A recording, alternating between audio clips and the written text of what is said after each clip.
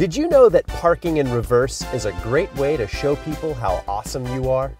And that's just one of the many things you'll learn today on Advanced Placement Driver's Ed.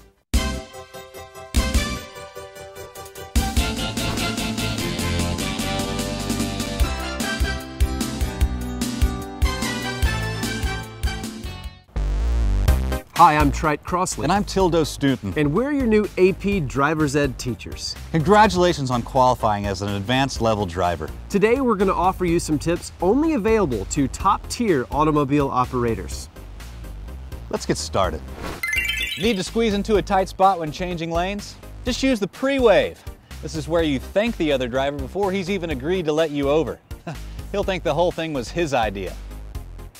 Communicate your emotions towards other drivers with incredible detail simply by varying your honk length. Any heel of the hand 1 second honk typically means, hey there pal. Exceeding 3 seconds with an open palm, I want to punch you in the neck. If you really want to show disdain for another driver, try using a different appendage than you normally use. A sarcastic thumbs up will get your point across much clearer, and chances are he's already seen the other option many times before.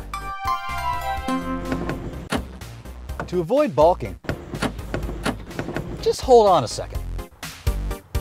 If you're going to pick your nose while driving, and you are, make sure you discard in a place that's special to you and always the same.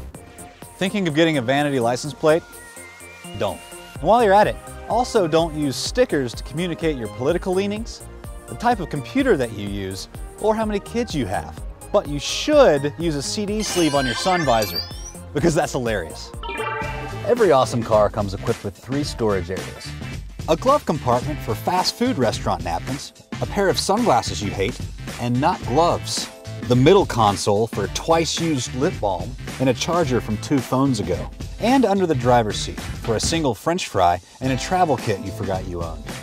Important. If it's raining outside, men never drop other men off at the front door. When exiting your vehicle, always stand and wait for about 15 seconds trying to remember if your interior light automatically turns off.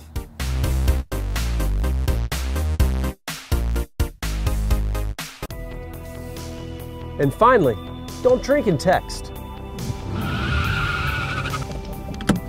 Wrong gear. Can you edit that out? Well, that about does it for AP Driver's Ed Volume 1. If you're ready to take your skills to a whole new level, just take these tips for a test drive.